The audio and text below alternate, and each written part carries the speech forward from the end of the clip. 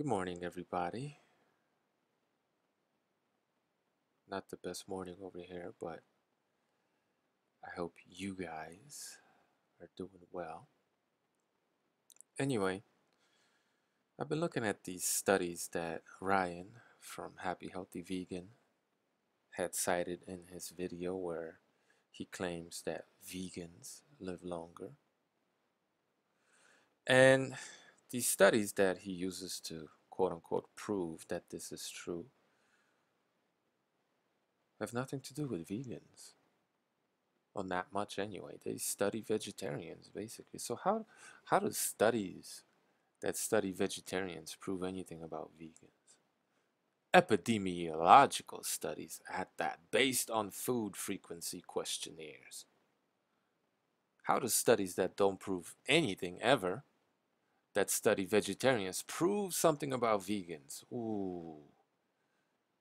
But I guess you don't have to engage in any mental gymnastics if trying to explain that, if no one's questioning you, or all you do is just cherry pick and misinterpret a few charts. But that is what they do, isn't it? Anyway, those of you who have been following me for a while, you know that I don't like to get into these debates about studies. But sometimes it's instructive to talk about the science a little bit. So it's not really something that I enjoy doing, but I'm afraid it must be done. And if I find some time, which I haven't had much of lately, I will break down these three studies and call Ryan out to a debate if he wants to defend the nonsense that he's pushing. We'll see.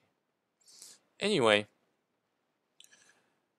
one of the reasons I told you guys this in the past, why I don't really give a shit about the science or the studies, is because, look, and when you say these things that are facts, a lot of the vegans will use this phrase to label you, namely conspiracy theorists, right? A phrase that the CIA provided them with to feel like they're actually intelligent and smart people, when in reality they're just useful idiots. But they'll call you a conspiracy theorist when you say that doctors used to recommend you smoke cigarettes.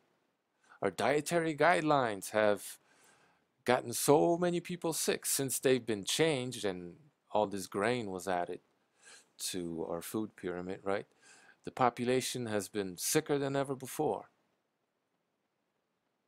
When you point out these facts, because they want to rely on cherry-picked doctors and cherry-picked science, you point out that science is sometimes wrong and doctors are sometimes bitches.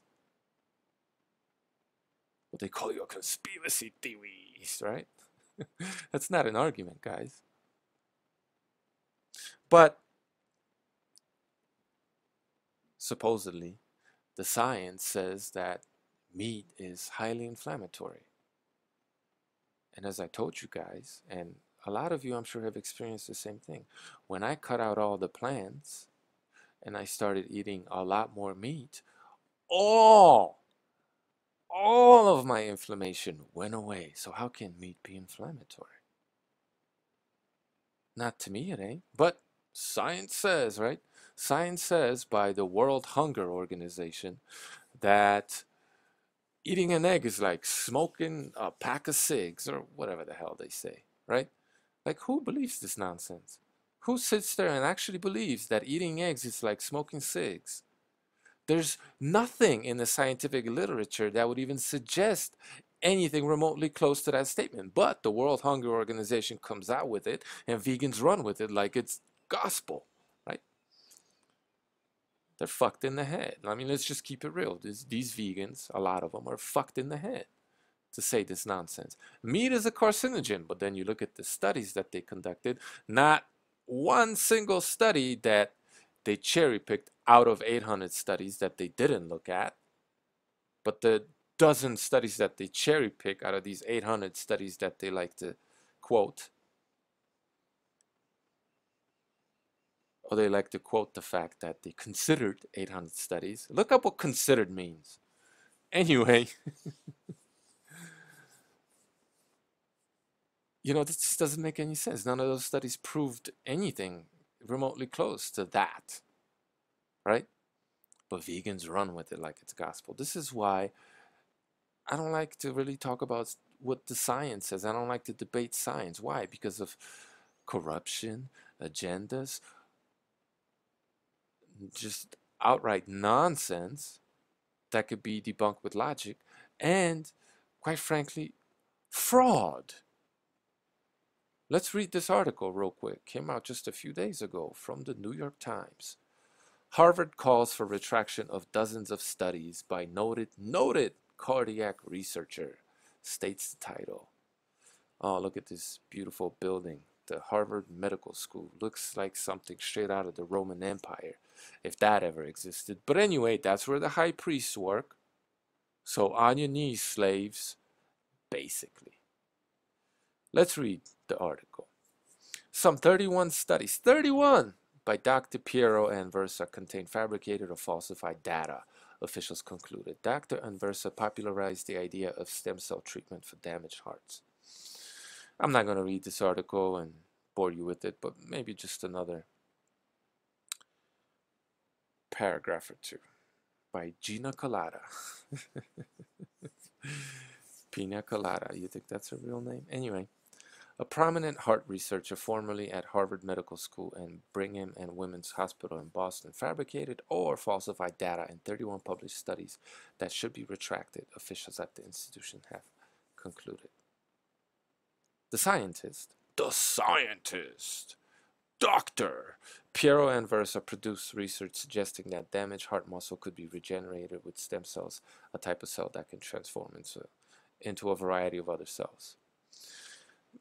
If you're interested, go check out the article, blah, blah, blah. But basically what they state in there is that, well, there were a lot of red flags, but they just kind of turned a blind eye to it. And, Harvard wasn't too keen on investigating the doctor or going after him, blah, blah, blah. And these findings call the whole field of study into research. I'm not sure if it's Harvard's cardiology department that they're saying should be called into. Did I say research? I meant to say called into question. I hope I said that. Anyway, you get the point. I'm not sure if they're talking about stem cell research into, or how the stem cells could be used to repair the heart, or Harvard's entire cardiology department. I'm not sure about that because the author of this article doesn't make that clear. But anyway, when it comes to cardiology and Harvard,